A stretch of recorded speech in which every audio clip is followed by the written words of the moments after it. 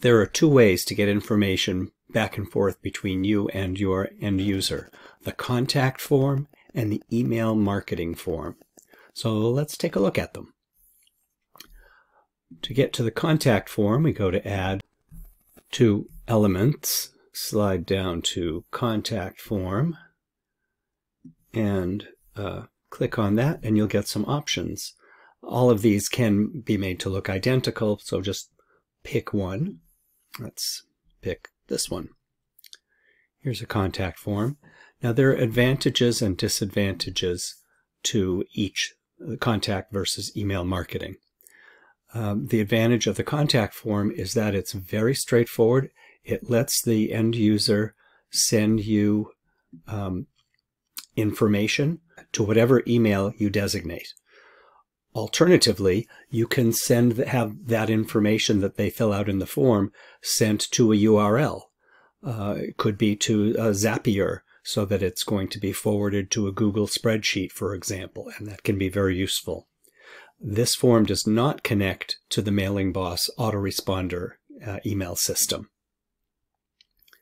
So let's take a look. If we click on it, we've got our little mini editing bar here, where you can choose to save this element to use elsewhere.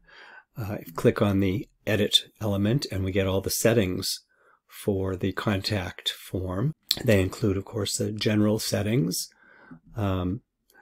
horizontal show label, for example, like that. Show the placeholder or not. Don't know why you'd want to not have either of those.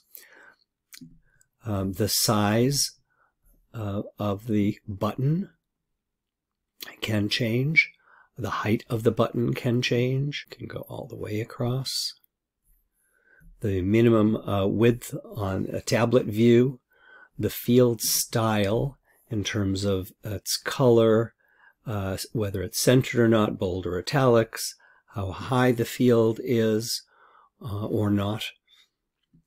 The edge of the field border size. Lots of things that you can adjust. The background color of the field.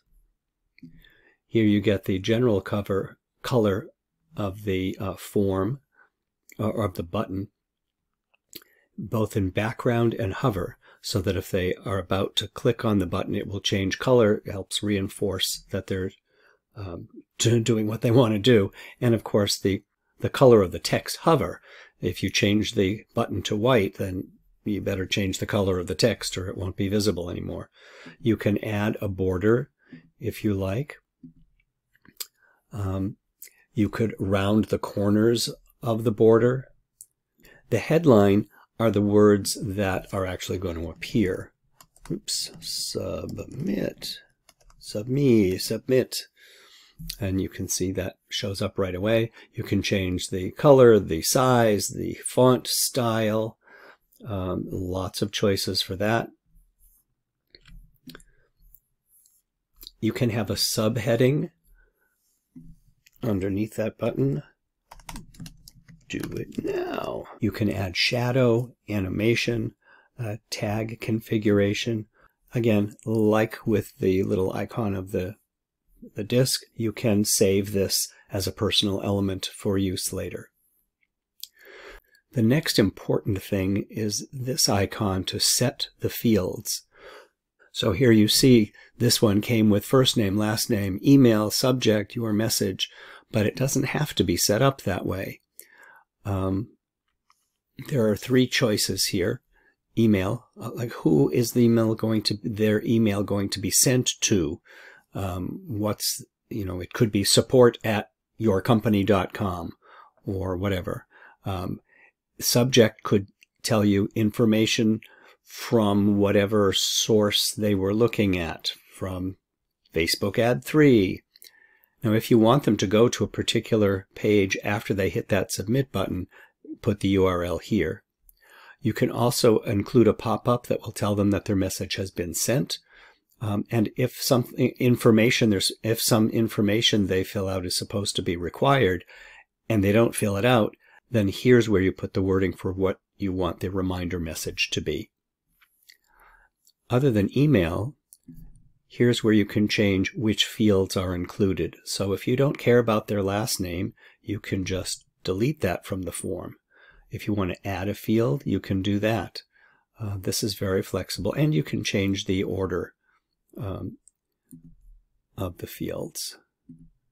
So if you want the subject first, just the arrows up or down. And the third possibility is the action. If you do want them to be sent to another internet location or page, here is where you would put that.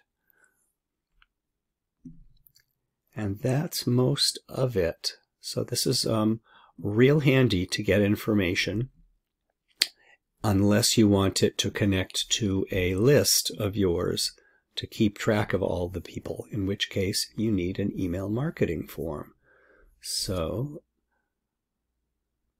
let's go back to Add to Elements, Return, slide down to Email Marketing Form. And again, we've got several here. I'll just pull one. And the important thing with the email marketing form is that it connects to a list of subscribers. Here I've got a bunch of lists, but if you should create a list first in Mailing Boss, or you can go here to create a new list. Then it will show you your list at this point in the process, and you pick the list and save it. And that means that your information from your user will be sent to that list. And so you can accumulate that, and that's terrific because you can do all sorts of things after that, mailing them additional items, selling them other things, whatever you need them to know. This also has some options for adjusting how it looks, of course. Here's the little editor. Save it as a personal item, edit the settings, center it on the page or inside a box, to set which Mailing Boss list you're going to connect it to set a link that you can send them to afterwards. This is reCAPTCHA, which is recommended because it lets you set up something that will prevent a bot from sending you junk email names onto your list. You can duplicate this, you can hide it, you can delete it.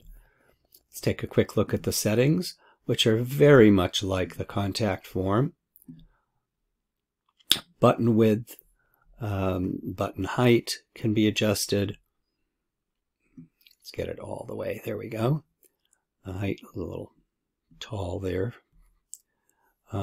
We only have one piece of information here. You're probably going to want the name as well as the email, at least a first name, but that can't be adjusted here. That has to be done inside Mailing Boss for whichever form you've started with.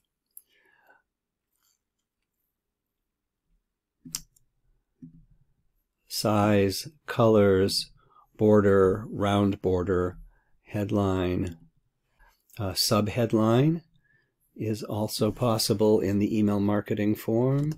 Do it now. And make sure that the color you've chosen will show up. There we go. Shadow, animation, tags, advanced, very much the same.